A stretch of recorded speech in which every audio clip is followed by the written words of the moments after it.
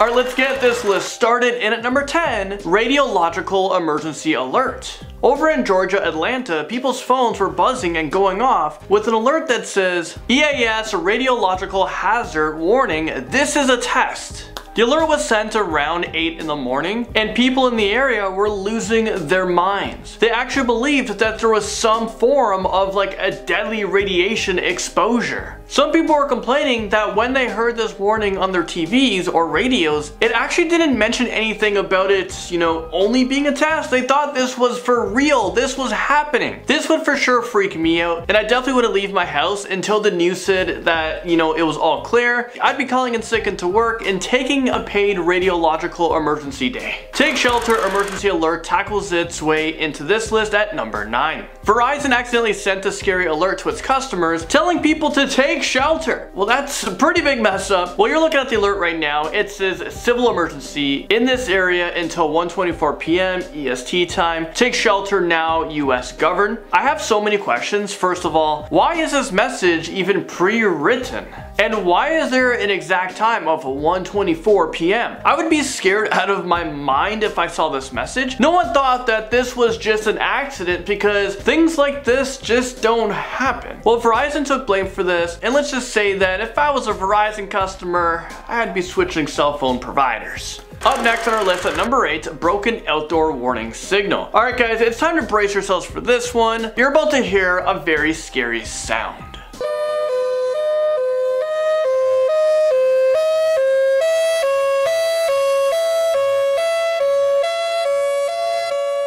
Could you imagine being asleep and then hearing this ominous alarm blast off in the middle of the night? It's definitely not how I would want to be woken up. In fact, I don't ever want to be woken up. I just want to wake up when I wake up. But in this situation, I'd probably jump out of bed or hide under the sheets because I'd be convinced that the end of the world was about to happen. And then it sounds like the signal is dying out at some parts. I guess he doesn't even want to hear the sound coming from his speaker either. San Francisco tsunami alarm storms its way onto this list at number 7.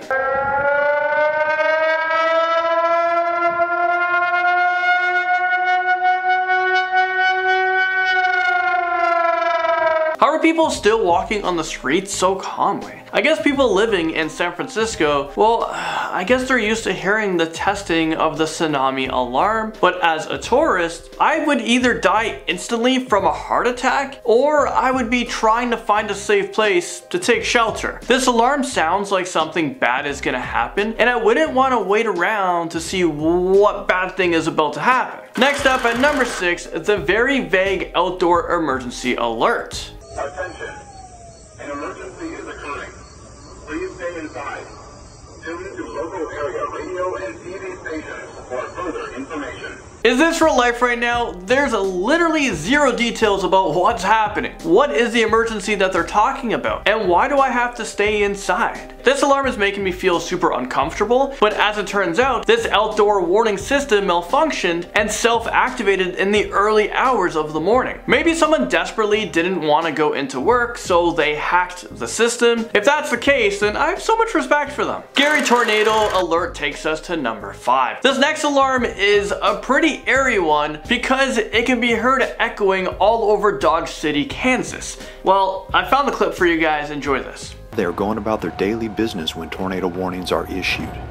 Most people seek shelter, then information, but some take to the streets disoriented. Okay, America, what the heck is up with your sirens? Why do they have to be so terrifying? All I have to say is, if I saw this tornado coming, I'd get the hell out of Dodge. Get it? The city's name is Dodge. Okay, all the dad jokes aside, what? I'm practicing here, guys. I'm about to be a father. Well, the tornado was probably making a beeline for the city, heard the alarm, and was like, nah, I'm turning around. Going somewhere else. I'm heading to Canada. 156 emergency sirens go off simultaneously, and this brings us to number 4. People were panicking in Dallas when an evil hacker set off 156 emergency sirens over the weekend. At 11:42 p.m. Friday, the sirens are supposed to warn about approaching tornadoes, but there were no tornadoes. This is terribly freaky. Some even feared it might be a terrorist attack coming on the heels of the US missile launch against Syria. The alarms blasted off at 11:42 p.m. on Friday night, and although officials managed to shut them off, the hacker turned them back on. This went on for more than a dozen times throughout the night, and I guess it's safe to say that almost everyone in Dallas didn't get their beauty sleep that night. People were starting to think that terrorists were about to attack, but thankfully it was just a lonely hacker who clearly doesn't have anything better to do with their time. Don't have anything better to do with their lives. Moving things along, in number 3 we have a nuclear attack warning against Canada and the United States. I'm not gonna lie, this warning would send me into complete panic mode. Maybe I should see something about how easily scared I am. Well, anyways, this was the alert.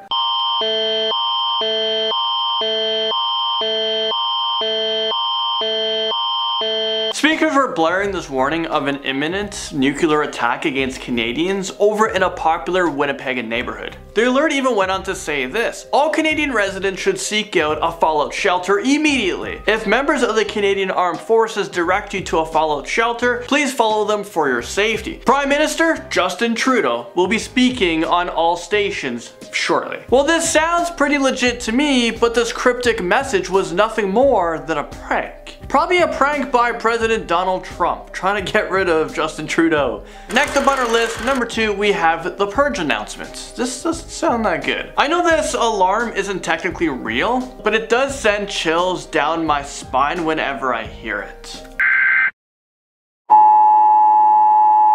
This is not a test. This is your emergency broadcast system announcing the commencement of the annual purge sanctioned by the US government. Okay, what would you guys be doing if the purge was real? I mean, you're hearing that siren going off and it's time to purge. Let me know what you guys would do in the purge in the comment section below. But to be honest, if all crimes were illegal for 12 hours, I'd probably hit up my favorite store and grab whatever I'm able to carry. I'd probably break into a store, grab a lot of Pokemon cards, go in the Apple store, grab a few headphones. But I know a lot of crazy people would attempt to raid Area 51 because you can't get arrested on Purge Day, and there's a lot of people who are curious to find out what's down there. And of course, this might be the biggest massacre in history. Air raid sirens in Israel tops this list at number 1.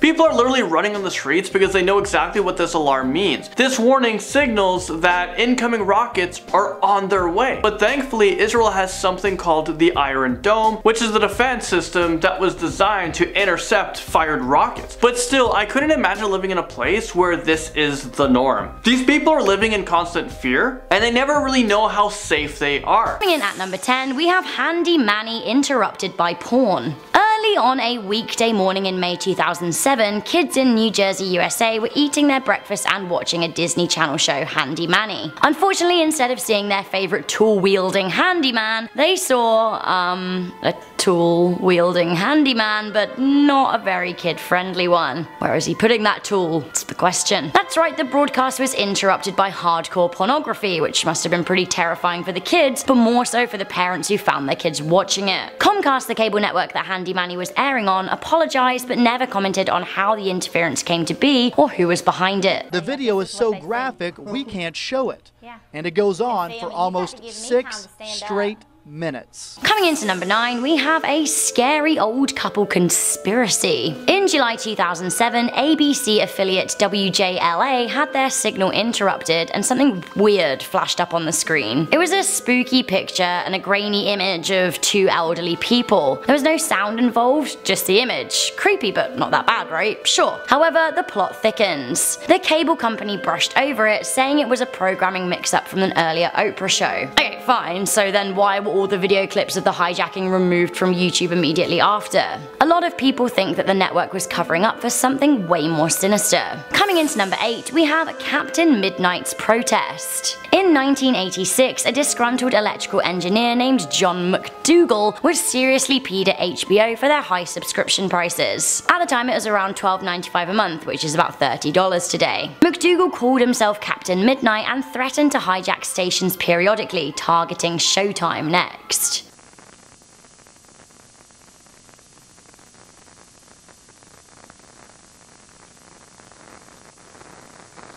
Coming into number 7, we have the Wyoming incident. In 2008, it is said that a local news network in Wyoming was broadcasting some coverage of the general election. However, the broadcast was interrupted by black and grey stripes with text reading, "You will see such pretty things." This was followed by clips of disembodied human heads. Apparently, the pirate broadcast was shown at such a high frequency that it made some viewers vomit. Now, you can read a lot about the Wyoming incident on a creepypasta site or urban legend sites, however I've been unable to find an official news source. This leads me to believe that it is just that, an urban legend. Coming into number 6, we have aliens on Southern television. On November the 26th, 1977, a scary alien voice interrupted a British TV broadcast at 5:10 in the afternoon on ITV. Hijacking the Hannington transmitter, a scary speaker interrupted transmissions for 6 whole minutes. Now, they claimed to be an alien called Virillan from the Intergalactic Association. With a distorted voice, Virillan said that all weapons of mass evil must be removed. He warned that humanity has a short time to learn to live together in peace. The voice implored humanity to remain peaceful so that we could be part of the Great Awakening of the Age of Aquarius. The hijack was vocal only, and later ITV called the hijack a breakthrough in sound. The identity of the hijacker has never been found. Perhaps it was aliens warning us.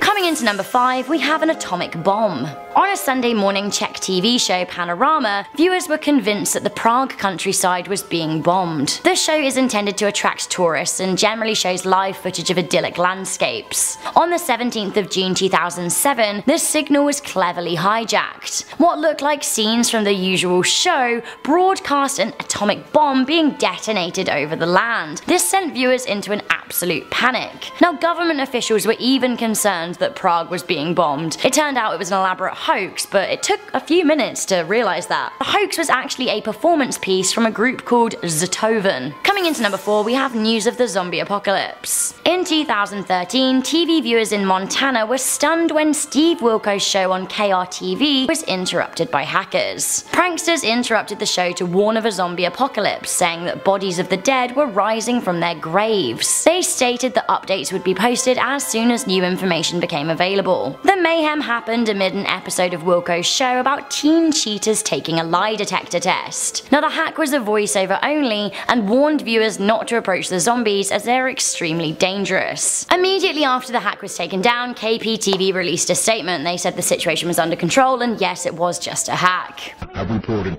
that the bodies of the dead are rising from their graves and attacking the living. Follow the messages on screen that will be updated as information becomes available. Coming into number 3, we have the first of Max Headroom's appearances. On November the 22nd, 1987, the Chicago 9 o'clock news was interrupted on WGN-TV. Instead of host Dan Ronan discussing the Bears' victory over the Detroit Lions, the audience got a man in a mock news reporter suit wearing a creepy Max Headroom mask with sunglasses and a frozen grin. All audiences could hear was static. All they could see was the maniac moving around as if he was being spanked. Now, it appears the TV signal was hijacked for 30 seconds. When the signal finally made it back to the studio, Ronan nervously laughed. Well, if you're wondering what happened, so am I. On this day, the creepy intruder became an icon. Now, we're building on this at number 2. That's right, coming in at number 2, we have the first time that Max Headroom speaks. Later, the same hijacker interrupted an episode of Doctor Who for around 90 seconds. In the secondary hijack, the plot thickened even further. This man got even creepier. The first hijack had no audio, but the second was a rant. The creepy hijacker spouted about Coca-Cola, Chuck Swirsky, and a dirty glove. After some weird lunging at the camera and head swishing and singing, the hijacker's bare bottom is spanked by an off-camera French maid. Making the whole saga even weirder, over 30 years later, we still have no idea who is responsible for the hijacking.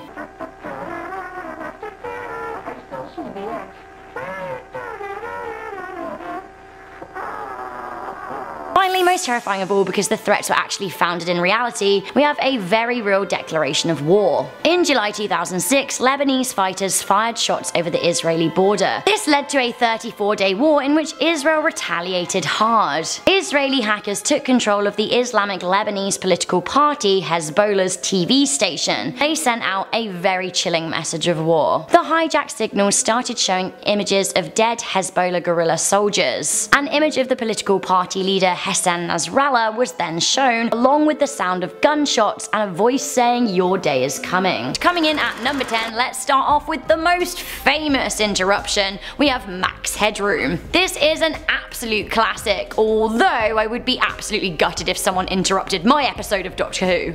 I say my episode like I've ever been on it, but you know what I mean, watching it. The story goes that on the evening of November the 22nd, 1987, the good people of Illinois were enjoying an episode of Doctor Who in Chicago on WTTW Channel 11. The episode was Horror of Fang Rock, which thematically is a bit different, but if I'd seen this interruption, I guess I just would have thought it was part of the show, because Doctor Who is famously sci-fi and freaky. Suddenly, instead of watching the Fourth Doctor's colourful antics, viewers saw a person in a Max Headroom mask and sunglasses. So Max Headroom, for those of you like me who have no idea who that is / was an AI TV character in the 80s, and well, in mask form, honestly, he looks pretty horrifying. The imposter hijacked the broadcast for 90 seconds in which he rambled about corporate America, Coca-Cola, the TV series Clutch Cargo, and oddly was throwing some shade at WGN anchor Chuck Swirsky. At the time, it was said that the perpetrator would face a maximum of $10,000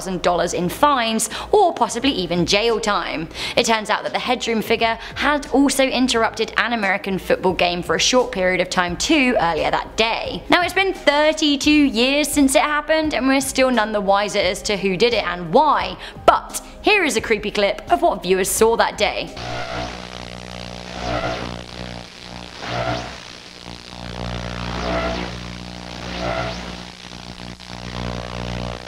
And another.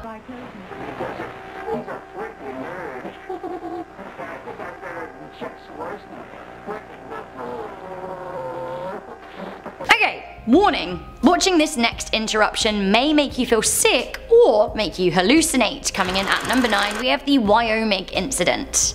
It's a popular internet urban legend, my favourite, but some people think it's real. Indeed, there appears to be evidence of it on YouTube, and as we know, we can always trust things we see on YouTube. So the Wyoming incident is allegedly a broadcast hack that happened in 2008, affecting a number of TV viewers in the town of Niobrara in Wyoming. Did I say that right? Their regular news show was mysteriously interrupted. Wyoming today, making him the first to visit in preparation for the 2008 general election. Republican President Jackson. They said, "You will see such pretty things, you are ill, we just want to fix you, and what hides in your mind?" Honestly, that question was later answered with the chilling message, "We've already seen it, have another watch."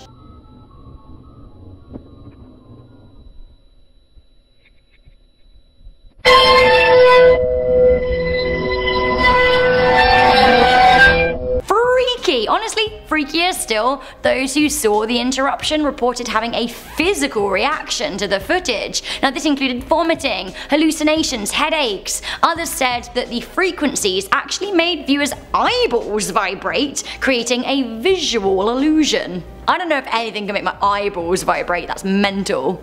Now, some deny the incident ever happened, and others say that it was viral marketing for an interactive online game. Moving on to number 8, we have the Bible-busting Playboy. Playboy is, well, you know what Playboy is, I think. Also, they have a late night TV show mainly comprised of busty ladies and sexy time. Like, honestly, you do you, whatever. Playboy has always been controversial, especially in the past when people felt more strongly about sex being a sin. With that in mind, let me tell you what happened in September 1987. So someone, we don't know who, interrupted the broadcast late at night with a quote from the Bible. Now, the verses seem to be taken from Exodus and Matthew and read, "Thus saith the Lord thy God, remember the Sabbath and keep it holy. Repent, for the kingdom of heaven is at hand." Would I be a good preacher? I don't know.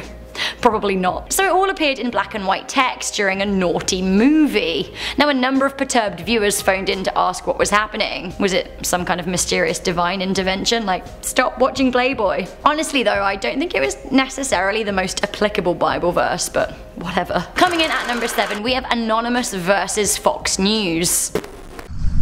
Dear Fox News, it has come to our attention that you have been alienating the American people by propagating the left-right good old hacktivation station. I think hacktivist is my favourite word of this century. In 2015, Anonymous, known for their creepy smiling Guy Fawkes masks and altered voices, took over a live Fox News broadcast. Now Fox News was conducting a euthanasia interview when Anonymous took over. Now they started by saying, "Dear Fox News, it has come to our attention that you have been alienating the American people by propagating the left-right." They continued by berating Fox for purposefully scaring people about terrorism and covering up corporate corruption. Anonymous said, "You have sacrificed your journalistic integrity for the dollar." They end by saying Fox have been poisoning the minds of America for too long. Anonymous does not forgive, Anonymous does not forget. Scary.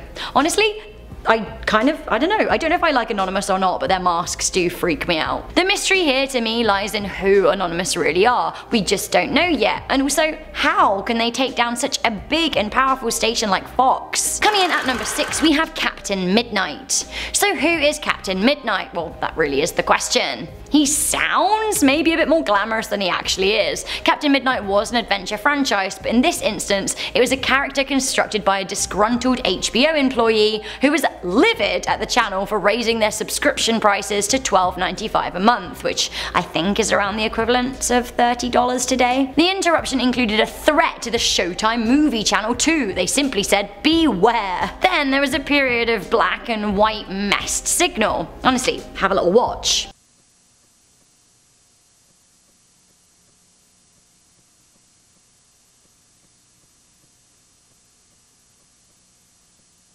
All of the cracking and buzzing throughout this is supposed to be HBO station trying to get their power back and Captain Midnight fighting by upping his power, which actually really does sound like an exciting superhero fight. Eventually HBO lost and was forced to stop at risk of blowing their transmitters. Okay, a little mid-list urban legend for you. Coming in at number 5, we have Baby Ogre at Midnight. It's a fine day, people open windows, they leave their houses just for a short while. So the Baby Ogre commercial is a Japanese ad for Kleenex, which sure is weird. The story goes that the commercial was hijacked by a curse, and after it aired in 1986, everyone involved died or met some kind of horrible luck. For example, the woman who was supposed to have birthed a demon baby in the advert died after actually giving birth in real life. Further urban legends say that if you watch the commercial at midnight, the footage will be interrupted and will warp in front of your very eyes, and you too will become a victim of the curse. Some people in the YouTube comment section for this video say that they have seen the commercial at midnight and it was interrupted and they are cursed, so watch out, I guess. Coming into number 4, we have the mysterious couple. I also do quite like just going sometimes. During regular broadcasting on ABC's affiliate WJLA, this image appeared on screen for several seconds. It's a grainy looking couple. CGI? To this day, nobody is sure exactly what this picture is of and what it means. It kind of looks like a computer generated riff on theatre masks, like a happy one and a sad one. This image appeared briefly with absolutely no context and no sound before vanishing off the screen. Many people said that there was a dark meaning to all of this, that this was no ordinary interruption. The cable company in charge of the broadcast said that there was a programming mix-up, which, like, okay, fine, but then I have to say, the plot does thicken. Some people uploaded videos of the interruption to YouTube, but all of the videos were wiped due to quote-unquote restricted access, and then all online accounts of the incident seem to have been wiped from the internet too, which is really weird. Coming in at number 3, we have the Winkers song. In June and July 2017, a UK local radio station, Mansfield 103.2 FM, had its signal interrupted 8 times throughout June and July 2017, with an indecent piece of music called the Winker Song by Ivor Biggin and the Red-Nosed Burglars. Back in the day, this song was banned from the radio because it is very blatantly about masturbation. I actually listened to this whole song while scripting this video, and it is pretty great and absolutely not appropriate. Anyone with a love of seedy British humour, please do have a listen. The last 20 seconds are what I would describe as pure magic. So what this frequent interruption means, it's hard to say, but clearly it's a symbol of anarchy. The perpetrator has never been identified, and honestly, I kind of think long may they reign. I'm so bad, I'm so naughty. Oh, giggling away at the interruptions. Coming in In at number 2 we have the aliens of Area 51. Coast to Coast AM was a talk show run by a chap called Art Bell. Now he was pretty famous, or infamous I should say, in his day. He did used to get a lot of strange calls on the show. The incident that took place on September the 12th, 1997 really takes the biscuit though. That night, Art got a call from a guy who claimed to have been an employee at Area 51, which obviously is the conspiracy base for the US Air Force, where people say, you know, there were aliens that crash landed and were studied. The caller sounded absolutely terrified and claimed that they were coming for him, whoever they are. He said that he did not have much time to share with the world what he knew about Area 51. He talked about extra-dimensional beings who are not what they appear to be. He said that they have infiltrated the US military and are now, quote-unquote, taking over. So give us something quick. Okay, what we're thinking of as aliens are they're extra-dimensional beings. The caller began to sound even more erratic and panicked, and finally he started talking about how governments are trying to get human populations down to a manageable number so they're easier to control, which does sound like some conspiracy stuff to me. Just after this, the line went dead when the power cut out at the station. Now that's pretty fishy, right? By the time they got the backup generators running, the caller was gone. Now theorists do say it was more than a coincidence that the caller was cut off and then never heard from again, just when he began talking about the government. I mean, what do you think? Is Area 51 real? Have aliens infiltrated the military? Nah. Alright, speaking of aliens, this is one of my favourite mysterious broadcast interruptions. We have the story of Virilon. On a cold winter's night in the south of the UK in the 1970s, an alien interrupted the news, or so the story goes. In a regular newscast, Southern TV's news anchor Andrew Gardner was regaling the day's news headline when at 10:05 PM the TV picture started wobbling and the sound of the news anchor's measured delivery was all of a sudden replaced by a distorted alien voice. This voice then hijacked the station for nearly 6 minutes. The voice proclaimed to be one Virilon, a representative of the Ashtar Galactic Command. He said, "For many years you have been seeing us as lights in the sky. We speak to you now in peace and wisdom as we have done to your brothers and sisters all over this planet, your planet Earth. We come to warn you of the destiny of your race and your world so that you may communicate to your fellow beings the course that you must take to avoid the disaster which threatens your world and the beings in our worlds around you." Use the word world a lot, have a listen for yourself. False packets and guides of prison operating on your Earth. They will suck your energy from you, the energy you call money. So if you don't quite understand what he's saying, he's warning about false leaders and prophets putting money into evil pursuits. He ends the speech by imploring planet Earth to change its ways before it's, I quote, too late. Blimey. It really is still a mystery as to who was behind this prank. If it was a prank, it could have been, you know, like an actual alien. I for one absolutely hope that in the past 40 years, Virilon and the gang have been working on clearer transmissions, because Honey barely understood a word of that.